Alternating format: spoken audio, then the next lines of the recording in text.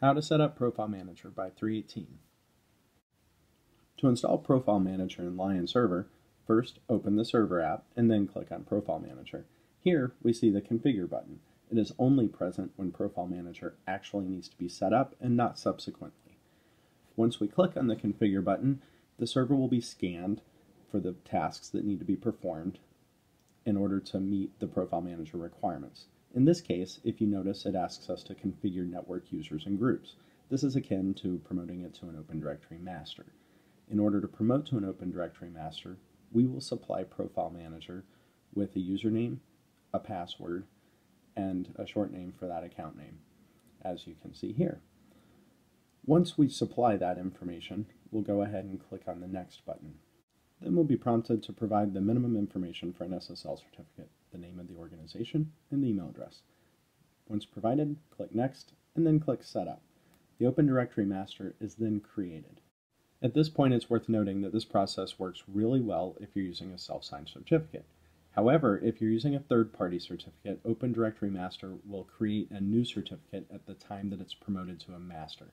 Therefore, you would want to wait until after you've promoted to a master to generate a CSR, and so you would not want to use this wizard. Instead, you'd want to use Server app to promote the Open Directory to a master and then generate the CSR and send it to your SSL certificate provider. It's also worth noting that before running this wizard in Server app, you can click on the name of the server and then the Settings tab in order to go ahead and set the APNS certificate and or the SSL certificate for the server for all of the services.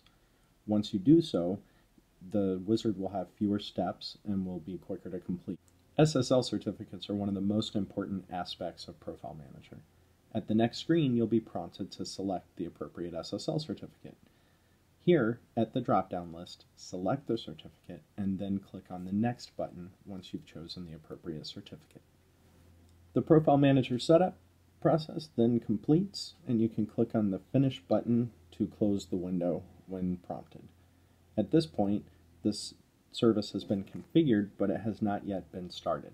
So the only thing left to do at the main screen is to click on the On button.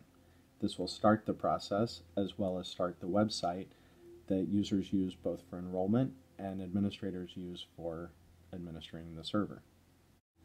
Back at the Profile Manager screen in the Server app, you'll have two options. One is for signing configuration profiles, which most people should probably check, and the other is for the default configuration profile.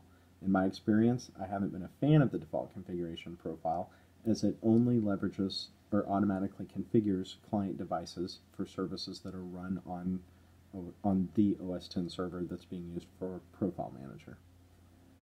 Once the service is started, you can use the server address /mydevices as a URL to enroll devices, or you can use the server address /Profile Manager as a URL for managing devices. Provided that either of these two sites, or preferably both, will load, then Profile Manager has been configured and is working. When enrolling clients, don't forget to install the Trust Profile before you install enrollment profiles. That's probably the #1 issue that people call me about in regards to the problems that they may have with Profile Manager. And now that in less than 5 minutes you've got the core of your Profile Manager configuration set up, you have plenty of time to play with clients and test all your settings. My final word of advice is to test those settings. Measure twice, cut once, as always. So that's been Profile Manager by Charles Edge from 318. Have a great week.